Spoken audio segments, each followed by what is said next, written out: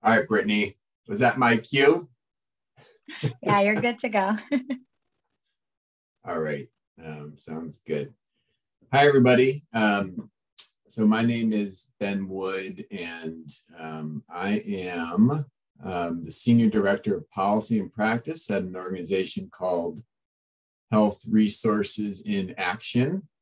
I'm not going to spend too much time talking about what that is.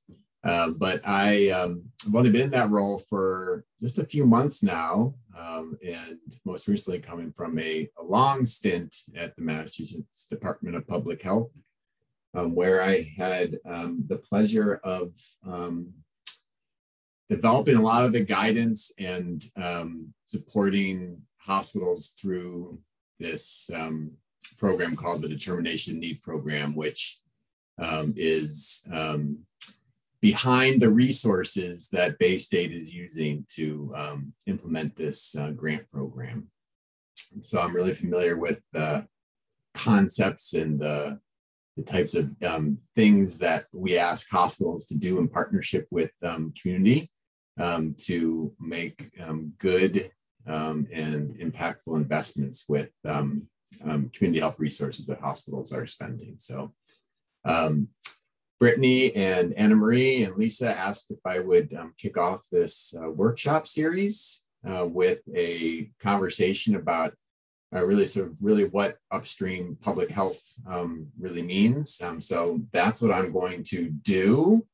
This is going to be fairly basic, I think, maybe for a lot of people, but hopefully still useful, and I think good practice just to use the same sort of language and an understanding of these terms like upstream public health or the social determinants of health and that sort of thing, so that we're all operating from a similar place of understanding as we implement interventions or we respond to opportunities like these RFPs that Baystate has that are out. And so I'm going to talk maybe for about 15 minutes, 10, 15 minutes or so, and then we're going to be breaking into smaller groups, although I'm not really sure based upon how many folks are here what that will look like, but that will be in Brittany and Brittany's hands to figure out. So with that, kick this off. Just wanted to start with my definition of what the social determinants of health is and means. A lot of people, I think, overcomplicate this concept. So this is just the way that I like to think about it. So the social determinants of health, they're the things, really, sort of the environments or the conditions or the circumstances that we regularly encounter and navigate and deal with that make it easier or harder to lead a healthy life.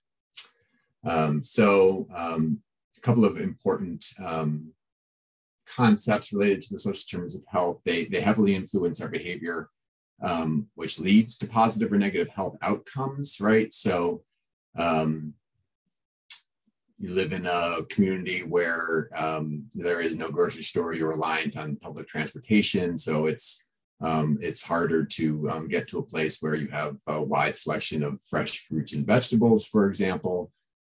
So the social determinants of health are really influencing the ways in which we shop and things that we're bringing home to cook and eat. They also impact us very directly without having behavior as a mediator. So classic example that I like to use is family who lives in a home where there's chronic mold conditions that exacerbate a child's asthma. There is no behavior that is that kid is engaging in that leads to the exacerbation of asthma. It's because they live in a home where there's chronic mold, and there's the trigger is constantly exacerbating that kid's asthma. So the social determinants of health, a little bit about how they're created. Didn't come out of thin air.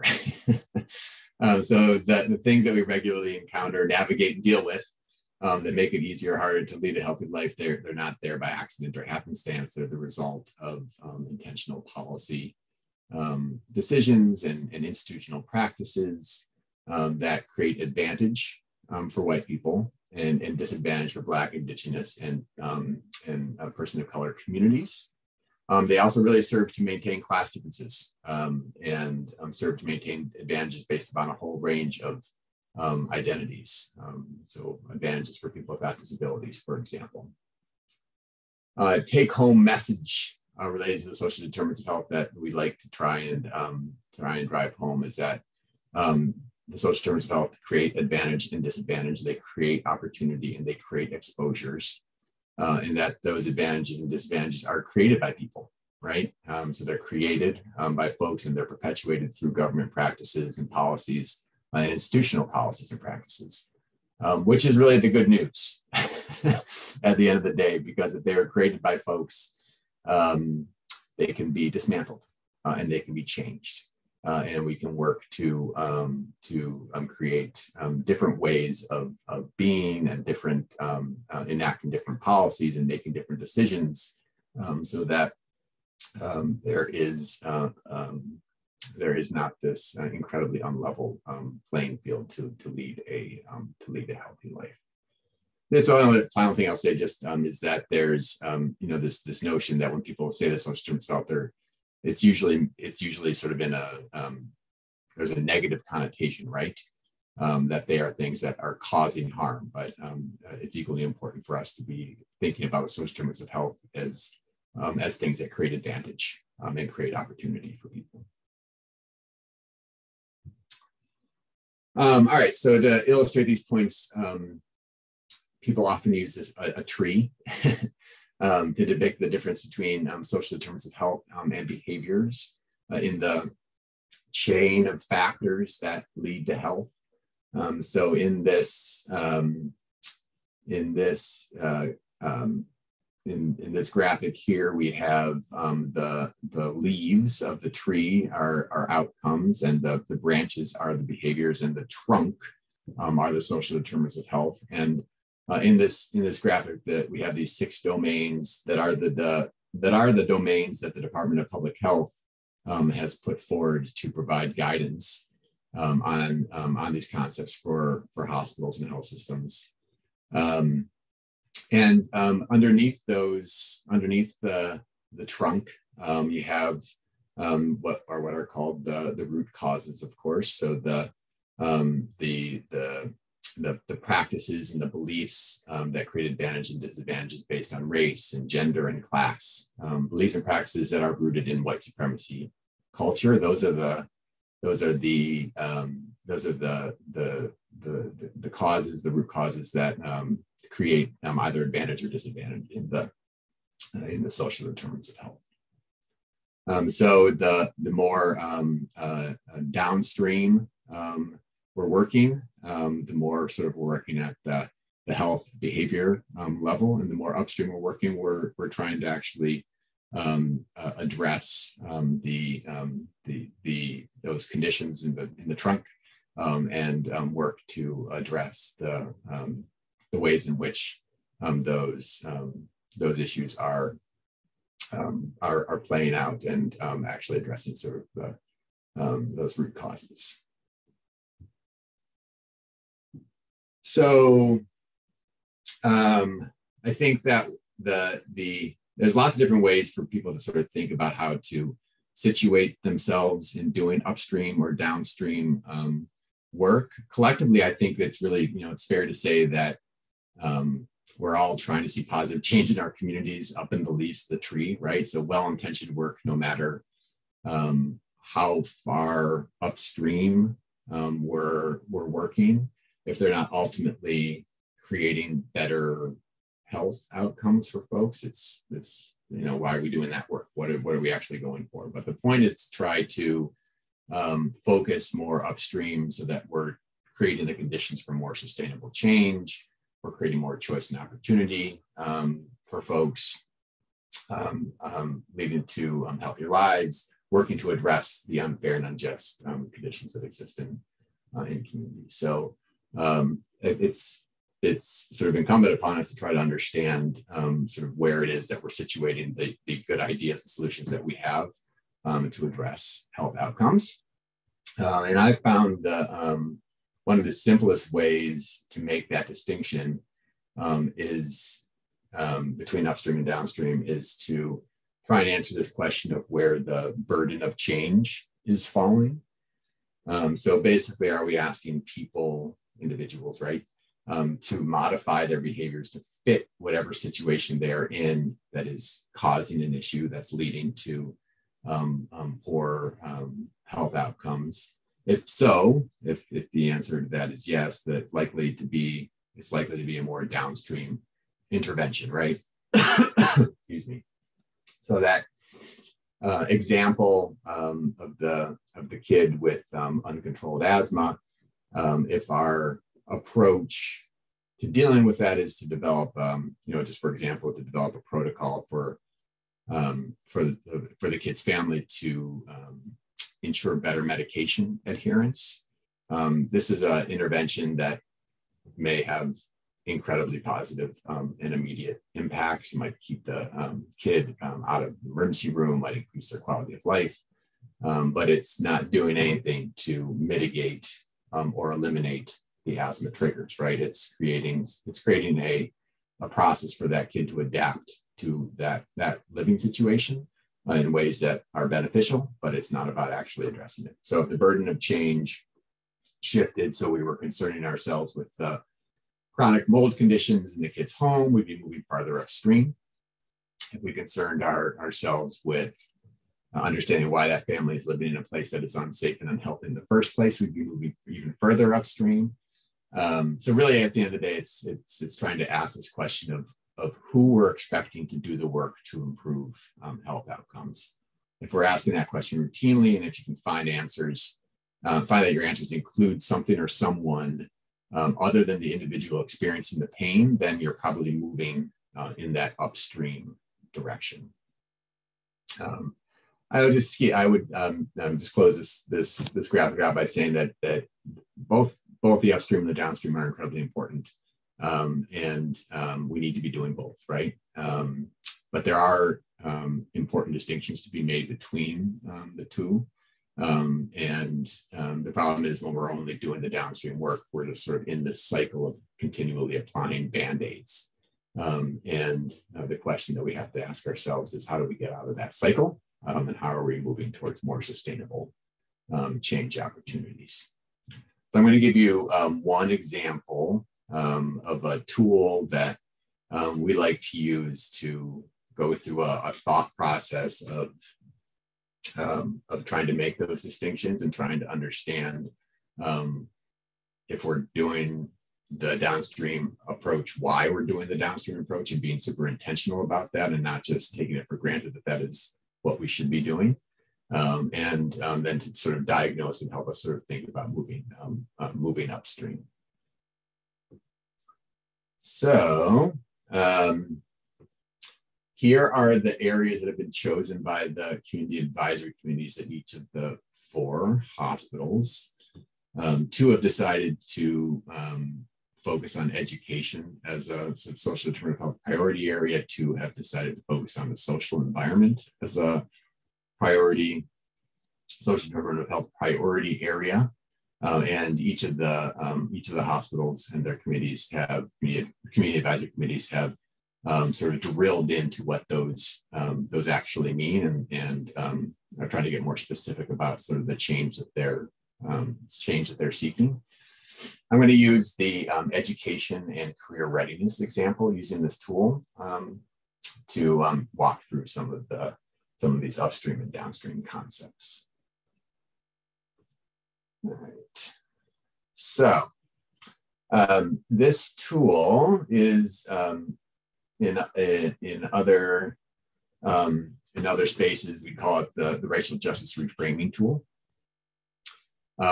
Really, it's basically this is an exercise in defining the problem, and then sort of playing out how different solutions can be based on the answer to answer the question of how you're defining what the problem is. So what it does is it gives you these 5 questions that are about framing the issue at hand. So you have a question about what's the problem, what's the cause of that problem, and trying to be specific about who you think is responsible or what you think is responsible. And then based upon the cause, what is the solution, the actions that are needed, actions just sort of being the steps that can be taken to implement a solution that you think is the appropriate one to be implementing. And then super importantly, sort of what are some of the values that are underpinning the approach that you're taking based upon the way in which you've defined the problem. So taking this example of of education to employment and career readiness, I don't really know what the conversations were that led to that choice of priority. But I could surmise that maybe it's that the problem that was being named is that maybe there are high poverty rates in a community. So just sort of playing off that as an example, by naming the problem as high poverty rates, potentially the cause could be that there are folks who do not want to work, that there are people who are lacking financial education. That people maybe have poor spending habits, maybe that there's simply just maybe a lack of jobs that exist in that community without sort of an understanding or analysis of why that might be. Under that framing, you would probably say that individuals are the ones who are responsible. Using that framing, then maybe the solutions would be things like jobs training. Things like providing access to associate college degree programs, things like healthcare job pipelines, which is a pretty common strategy that is employed in a lot of these types of settings. So then the types of actions that might flow from those types of solutions could be educational campaigns, or things that just basically raise awareness in communities, or programs that help people get their GED. Values that might be highlighted using that type of traditional approach could be some of these real sort of common American values that get espoused all the time. Things like striving, it's on you to sort of push yourself forward, pulling yourself up by your bootstraps, really sort of an individualistic way of thinking about what the problem is and then what the solutions are. If you go into the right-hand side of our column and you start thinking about reframing the issue, and start thinking maybe, all right, so maybe it's not that the framing of the issue is not just that there are high poverty rates, but maybe there are high poverty rates that are different by race. So maybe there's much higher poverty rates for Black families in our region than there are for white families in our region. And so simply by being more specific about the differences in population level outcomes by race forces us to be more explicit about the causes of those differences. And then that's really what this is all about. So those differences by race tell us that there is an injustice present. And so the solutions and actions we take should then be sort of reframed to tackle some aspect of that injustice. So our problem might be reframed to be that in our region, there is occupational segregation, which is the case. If you look at data, white people in our region in Western Massachusetts. I forgot to say, folks, I live in Northampton. I'm a Western Mass person, and I've been here for a long time. So people in our region, white folks in our region, are overrepresented in jobs that pay well, have safe working conditions, have better benefits.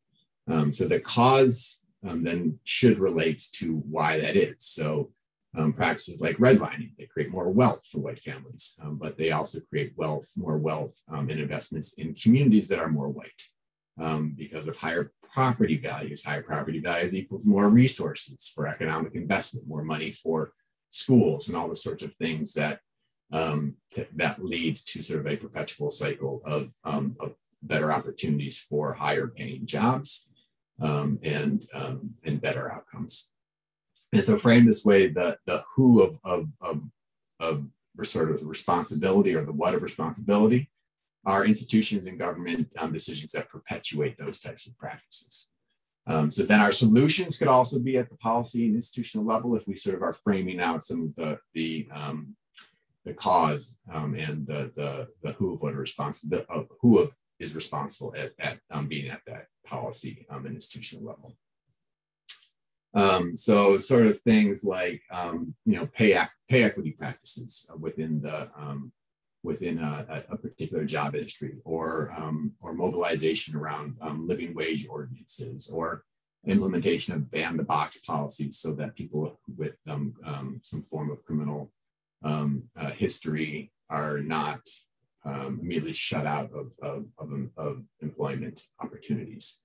Things that create different types of workplace safety practices. So if the problem is at the policy level, maybe the solutions should be at the policy and practice level as well. And then so things that you could be thinking about, the types of actions that relate to those, everything from sort of real upstream strategies to start tackling these issues at the community level really early on in life. So maybe a career readiness strategy is all about pre-K investment, right? So that we're trying to create the conditions for lifelong learning much earlier on in the life cycle. Or it could be funding activities that are all about community mobilization and advocacy, right? So if what the identified solution is a policy solution, a big P policy solution, something that needs to change within sort of local government or state government, maybe you're actually funding the type of community mobilization that can move you to that point. And so the values that might be highlighted under this type of approach are reframed from individual level responsibility to more sort of social values around equity and justice and fairness. Just close out by saying these are sort of like super illustrative. Like the differences here between these columns are designed to be as different as you can possibly make them out to be. It's not that you're bad in any sense of the word if you're sort of following a more traditional approach. The framing here is negative, but that's really just to make a point.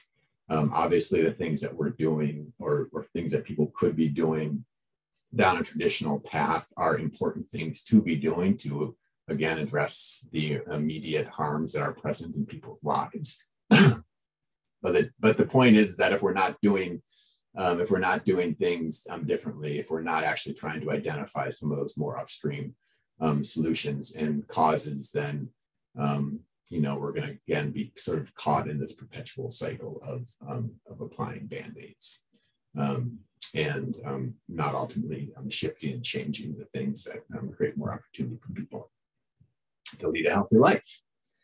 So those are just some examples of ways to be thinking about framing out and coming up with solutions to the issues that you think are important in the communities that you guys are working in and focusing on, and will better sort of meet the intent and the way in which Baystate has sort of put out these requests for proposals to again spur sort of thought and action at that more upstream level. So with that, I think I'm done. Last slide, it is just about health research and action. I'm not going to talk about this. Is the organization I work for. If people want to know what HRA is all about, I'm happy to talk about it a little bit more, but no need to really focus on that. And that's my email. If people want to get in touch with me, I'm happy to do any follow up. So Brittany, I don't know, do you want to take it from here? Thanks so much, Ben. We really appreciate it. I know you have such a history here in Western Mass, so we really appreciate you speaking, not just from the state level, but from our local level too. So we're gonna do a couple of things. First thing is just open it up to any folks who have questions for Ben specifically. related to his presentation. And then after that, we're going to actually stay in the bigger room because we have a more intimate group today. So in that portion, we'll have some of our hospital community benefit advisory council members share a little bit more, Ben, to your question during the presentation of like why they chose the focus areas they selected, so folks can get an understanding of kind of what the groups were really looking to impact. So first, does anyone have any questions for Ben? Feel free to virtually raise your hand or unmute if you want to ask something. And Ben, maybe, do you want to just take down your slides and then we can see the people? There we go. That's great.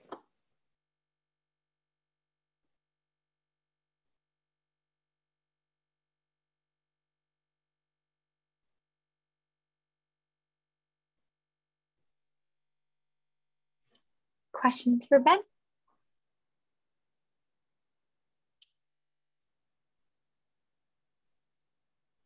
Not, it's because you did a phenomenal job.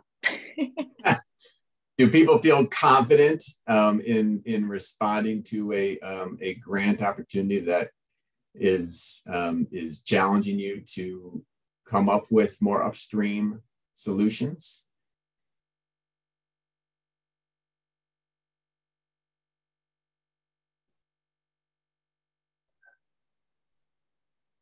I'm neither getting affirmative shakes or negative head shakes. So that's a great question.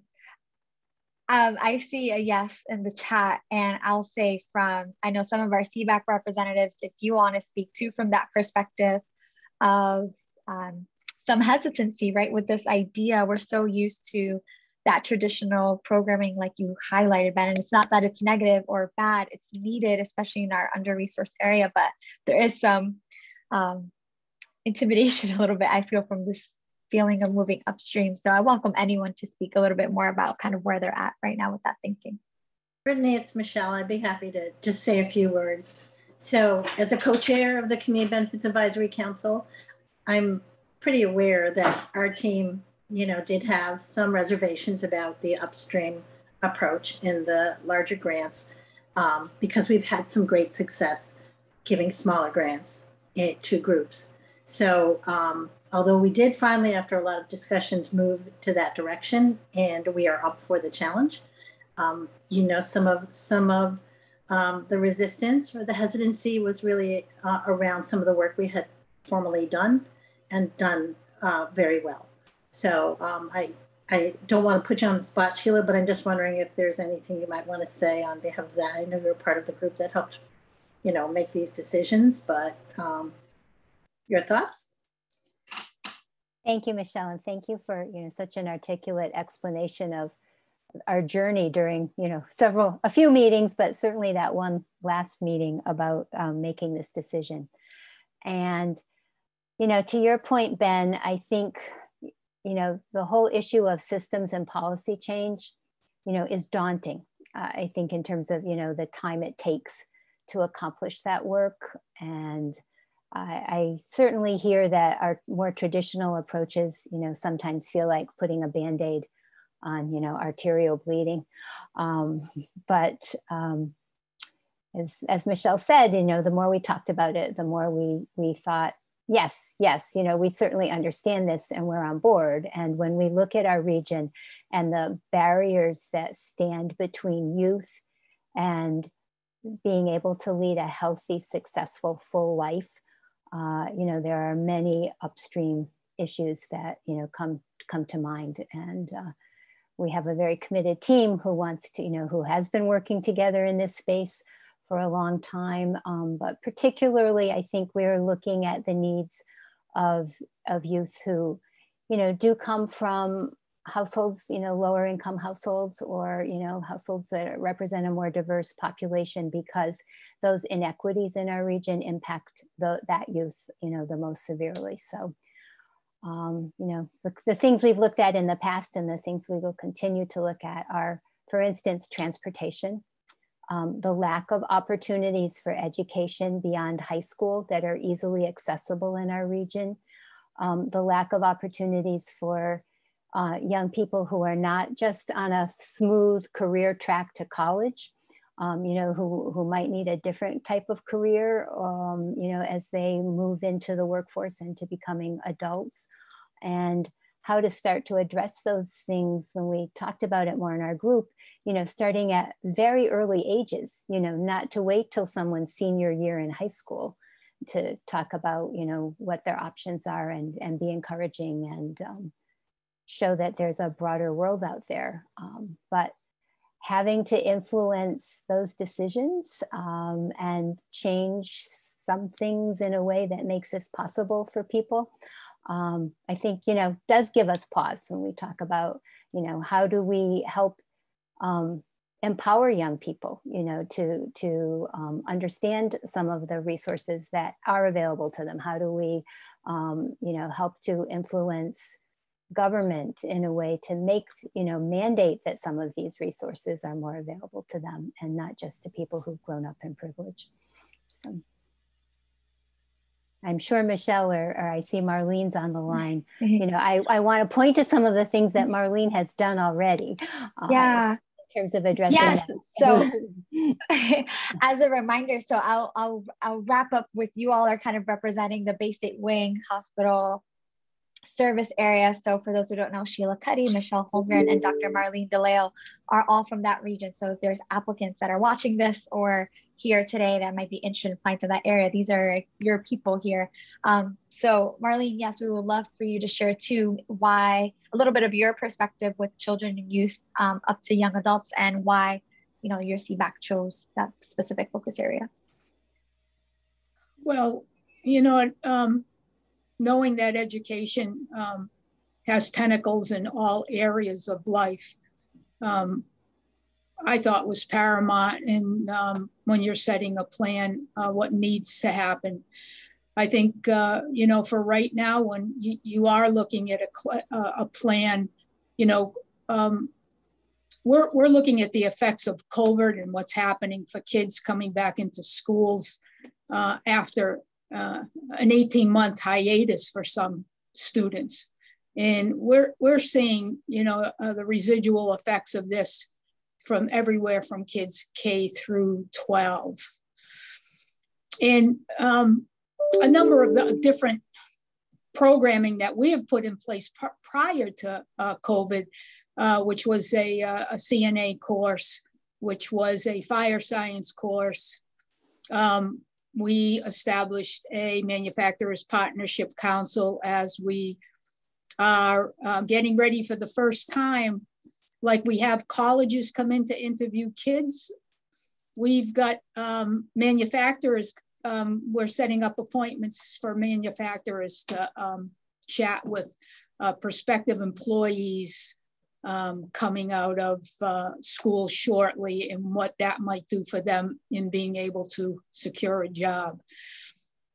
I think one of the interesting parts of where we find ourselves today, especially knowing that, you know, we're having a hard time finding substitute teachers. In fact, we're having a hard time finding teachers. And I think we need to have an understanding of this most recent generation and how they're looking at life, and what they think is important, and what I think is important, and what they think is important is two different things. So when we set a plan, we may want to talk to young people, because, you know, we're setting parameters that when you look at traditional, they may still be traditional and not what somebody else thinks is meeting their needs. So we, as a public school, not a vocational school, are trying to put in programming that has offered students employment out of school. And we're still gonna work towards that end. I mean, at one point, Desi, you know, wanted to make sure everybody, you know, was reading by 3rd grade so everybody can go off and go to college. And I was having this discussion this morning with a colleague. 30% of the kids that enter college graduate. So we have 70% of kids who went to college and who are probably getting a student loan don't graduate and go off because life happens, and now they have a loan and they're carrying other aspects of what's going on in their life. So making sure education, and we're educating kids to such, and educating families. And I think that's another big aspect that needs to be part of any plan, because what the changes that you're looking to make are systemic changes, and how best can we address and change and help change people's understanding when we're trying to move away from systemic, in making sure we make systemic change that can last across a lifetime and not just for the moment. Yeah. Thank you so much, Dr. Dilly. I feel like you highlighted the complexity of these issues, and there's so many layers.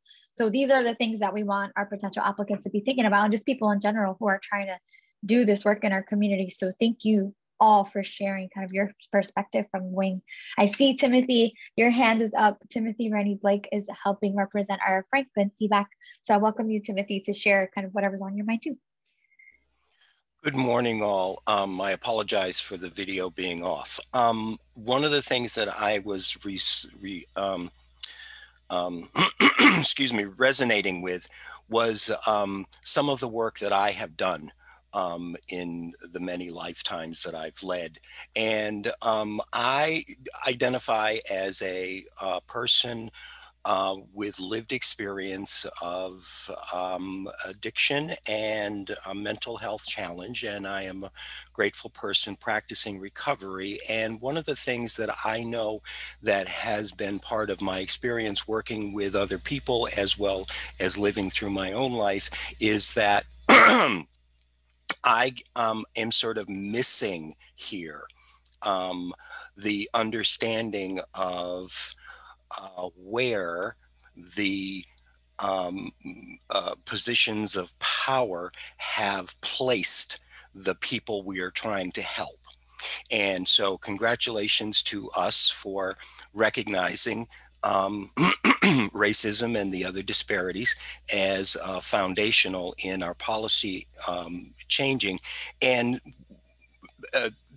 I wish I had the time to compress the long story and just, you know, insert it. But I used to work with adolescent mothers in a GED program. And this was right after the welfare reform. So the issue became, how do we do that education for these young people? And the idea came from the street, because there was an altercation between two young ladies, and it literally started into fisticuffs. And so it was at the bus station, and some of the staff came out of the building, and we were trying to break it all up. And there was a man who came around the corner, and he looked at me and he said, "Your program ain't working, brother. You're supposed to be teaching these people how to be young ladies. They're not supposed to be out here trying to fight." And we already knew that, but I went home thinking, how do I deal with this? Because this man was listening to the left and was already halfway through his bottle of Thunderbird for the morning. And I'm thinking, if it's that visible, what do we do? So it wasn't who was being valued, but how are we seeing how we value? I'm not seeing how yet we value the people who need this. And it's, again, goes right back to racism and, you know, the 1619, that's where the valuing system began, when these transactions became the norm for monetizing people. So where is the burden change or change event agent here in Franklin County? One of the things that we are dealing with is a lot of those kinds of people with those kinds of attitudes. And what I'd like to be able to advocate for and put structure on is, where is the interaction that allows a person to take on the identity? When I was teaching, people would say, what do you teach? And I say, I can't teach anything. The only thing I can do is try to help other people acquire the knowledge they need. We need the knowledge from these people, and it means changing who we are, how we are. And so thanks for listening to that story, but it helps me to put a frame around why Franklin County is working more upstream. 100%. Thank you, Timothy. And just a reminder for folks. So I think what you spoke to, Timothy, aligns so much with, seeking proposals that engage people with lived experience, but thinking about how we do that. How are we looking at who's at the table, and how do we integrate that into policy making into different sectors? So Franklin's focus is a little broad, that you can look at that through an education lens, through is it housing? But Cheryl Pascucci, I would love for you to share kind of for one more minute or so, because we have two other groups that we need to get to. But from your perspective too, working at Baystate Hospital, but also serving on the CBAC, why this was such a critical need. Sure, I can speak quickly to that. We've had quite a few program grants in Franklin County, and learned quickly that the people that really needed to be at the table when we decided how to do those program grants were missing. And that's a horrible thing to learn when you're very deep into the work.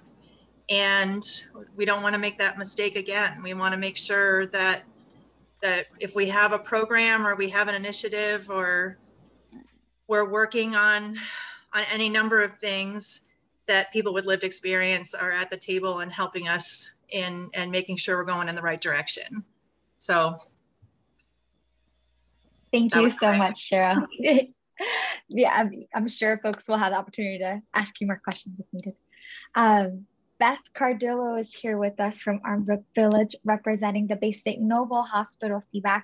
And Noble's RFP kind of lens this year, seeking proposals that advance issues of equity and anti-racism within different institutions and in their broader community. So Beth, if you can share a little bit of where, how the CBAC started talking about this focus area too, and kind of what some areas of interest are from the group. Oh, Brittany, I'm really, I'm not prepared to speak because I actually wasn't at that meeting. So you can speak broadly just from, the broader experience of where our conversations have gone in the Baystate Noble area, from, the community health needs assessment work we do and the Better Together grants, and how all that learning has kind of brought us to this place. Well, I think for kind of being on that, the community health needs assessment, and if you're looking at the bigger picture, Ben, do we call you Ben or Benjamin? Is Ben okay? My son is a Ben. Preferred. I'm not sure why it says Benjamin right there. Oh, all right. My stepson's a Ben. So looking at this and the upstream and downstream, I'm going to say in my head, I'm feeling like it's the difference between proaction and reaction in some ways, right? And I think our very healthy discussions with the Shana have really made us look at on a bigger picture in general of kind of white supremacy issues and where we are going with that. And it's been some really, really difficult discussions. And what happened at the last meeting was that it was all white people that were talking in the discussion, and everybody of color was like sitting out. And so what hit me about that was we were displaying it right there, right? That people weren't feeling comfortable, people of color, whatever, being a part of the discussion. We have so much work to do. That's all I can say, is that we have so much work to do. Westfield, the area that we represent, is, I would say, pretty conservative and pretty white. So I don't even know where to start. I don't know what else to say, Brittany. No, that's great. It's filled with so much, and not looking at kind of the health issues, but how do we dig deeper, upstream and look at the systemic issues? And I think that's what we're all grappling with right now.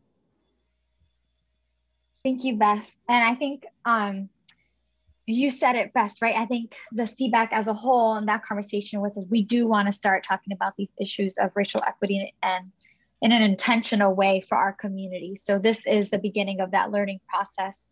So the hope is that proposals would try to create some type of infrastructure advocacy around how can Greater Westfield and the Hill towns begin to discuss issues of equity and anti-racism with different institutions. Is it the schools? Is it municipalities? Is it government? So we're excited to see kind of what can start. So that was a great response, Beth. Thank you. And I also think that when you said, Ben, before, are we up for the challenge? When we get these proposals, I think we'll know it when we see it. Right? It's hard to figure out what that's going to look like now, but we'll be able to identify it. And Brittany, correct me if I'm wrong, when we get these proposals, there is time to talk to some of these folks that are submitting them, if we're not seeing the meat that we need for it, to be able to give them some assistance. Yeah, so as a reminder, this is kind of a two-part process. So based on what we see in round one, we'll do some initial scoring, and there will be some screening out of proposals, but there is a finalist round where we can, if we see potential in a proposal but need to learn more, that review team can vote to move that team to the next round and do that. So correct. That would be very helpful. If I could just add the other, I'm Courtney Bournes. I'm a consultant that works with the Baystate Health team. One of the things we've added as well this year, to your point, Beth, is something we're calling feedback panels. And those are optional, but it's a chance to get some feedback kind of midstream while you're developing your proposal. So that's really the place where we can do very active feedback for people about, like, here's what would take this proposal further upstream in terms of the intervention. Once the proposal is submitted, there is that second round, but I think as much as we can get people earlier in the proposal development to engage with us, that I think we can give the more constructive feedback earlier. Wonderful. Thanks, Courtney, for adding that. And we'll kind of summarize at the end too some other opportunities for engagement in the coming weeks. So last, we have Kelly Lamas helping to represent the Baystate Medical Center CBAC, who are seeking proposals again on education related to workforce development. Wayne Hospital is looking at that from a specifically children, youth, and young adult lens. BMC is a little broader, but Kelly, if you could kind of share from your experience and also just out of broader conversations with your community engagement, why the CBAC and you feel like this is an important issue to address with RFP. Thanks, Brittany. I will try to answer that question from my memory of all our CBAC meetings. But I know the first round of proposals, I was part of the reviewers, and I know that there was a lot of questions that had come up on what we're really looking for. And then in further conversations that we had as a CBAC, we were really looking at workforce development as a whole. We got back to some issues around, we're thinking about young people and violence and poverty, right? And so what really is at the crux of that? And we were thinking about workforce development and how do we frame that for our request for proposals. And so thinking about ROCA, right? So that other CBO that's out there. And so thinking about also transitional youth, right? So broadening the populations that we're looking for. I used to work with the BSET program, right? And workforce development and career readiness with young people. So there's definitely a need in our BMC region for more workforce development and opportunities for that. One question that always comes up again is, the systemic barriers to this, right? And so when we're looking at education from a workforce development lens, what's the question that I have in my head thinking about Ben's presentation is that, I'm curious to see the proposals that we receive and upstream versus downstream, because if we're really talking about upstream, then, there's other powers of the system at play for that. And what does that mean? And who's going to be at the table if there are some upstream proposals that we receive?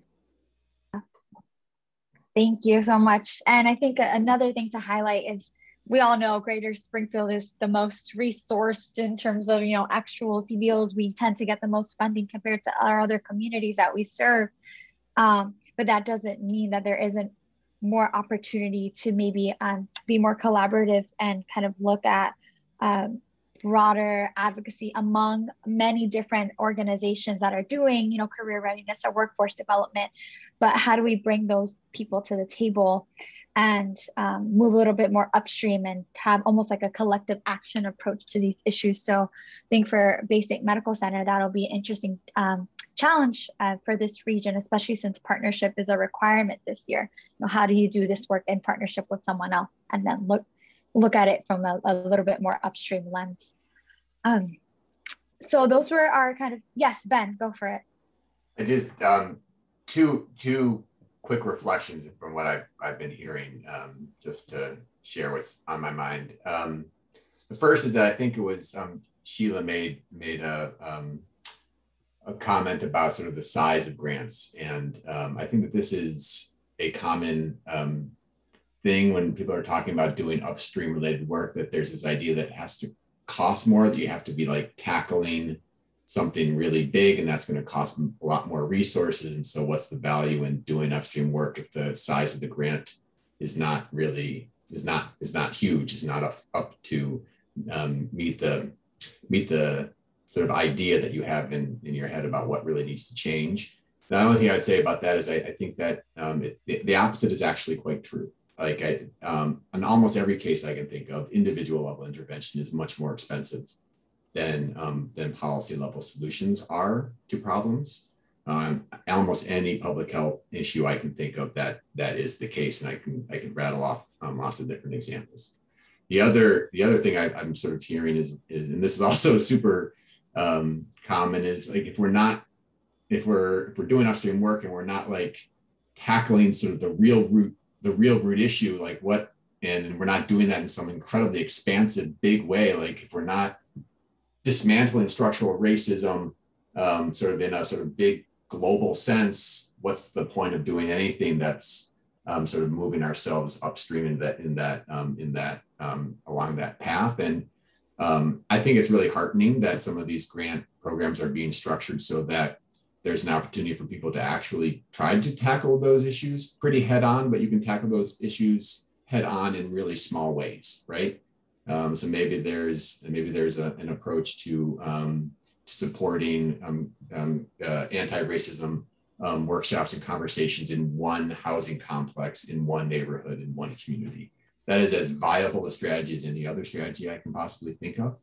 And then the other challenge I think that's out there is just to, no matter sort of what the target of change is across these four hospitals, that the idea that, and I think this was Timothy was really trying to, at least this is what I heard Timothy saying, is that the people who are closest to the pain are closest to the power, to use Ayanna Presley's words. And I think that approach, if sort of baked into what it is that people are putting forward, is going to create the opportunity to really tackle some of those more root cause issues. So anyway, those are the reflections I have here in the conversation. Your parting words. No, that was great. Thank you. And I see some agreement coming in the chat. So we just want to give a few reminders. So for folks who are potentially looking to apply for this Better Together grant opportunity, I did post in the chat again, kind of our landing page, which is baystatehealth.org/apply for funding, if to read up on all these focus areas. And as the workshops are developing, we will be posting the recordings of all these workshops so folks can watch them in case you want to go back to anything that they heard. And a few other reminders. So tomorrow, November 3rd, is the last day to request a mini grant up to $5,000 for proposal development. So if your organization is thinking about applying, it doesn't need to be a fully fleshed out idea. It can be like the beginnings of something. You can request up to $5,000 to help support that proposal development. And to request that, all you have to do is email governmentcommunity@baystatehealth.org. Again, that's on our website. We have more workshops coming up this week and next. So we remind folks to please sign up for any others that may be of interest to you, and invite your other networks to participate in those too. They're open for the broader community, not just for potential applicants to the request for proposals. And as Courtney mentioned as well, we do have signups open and up for feedback panels, which will be the 20-minute sessions where folks can come in and just talk to us about your idea and come in with any specific questions that you may have to see, hey, is this fitting with what you think the grant reviewers will be looking for? Did I miss any other kind of important announcements or key dates, Courtney or Anna Marie? Yeah, awesome. Well, on behalf of Baystate, we thank you so much for joining us today. And we are here if you have any questions, and we look forward to seeing you soon. Thank you all.